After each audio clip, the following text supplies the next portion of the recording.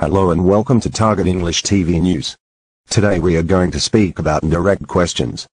What are indirect questions? They are a little more formal and polite. We use them when talking or writing to a person we don't know very well, or in professional situations. We usually use them in formal letters.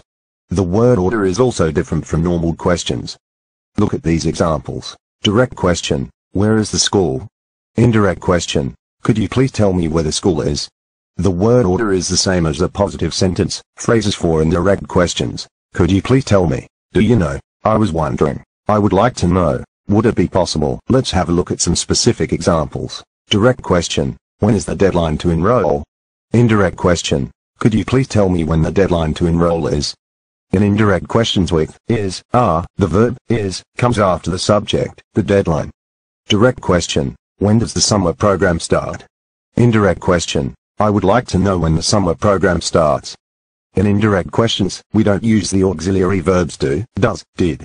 Also, you can see that the verb is start in the direct question and starts in the indirect question. Direct question: can you send me a brochure? Indirect question: would it be possible to send me a brochure? For direct questions with can, we can use the phrase would it be possible to make it indirect.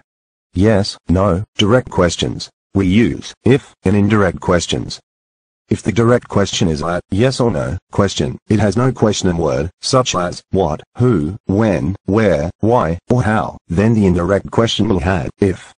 Direct question: do you provide students with accommodation on site? Indirect question: I would like to know if you provide students with accommodation on site. Direct question: have you been in touch with head office? Indirect question: could you please tell me if you have been in touch with head office? I hope it has been useful and don't hesitate to share it with your friends. Goodbye.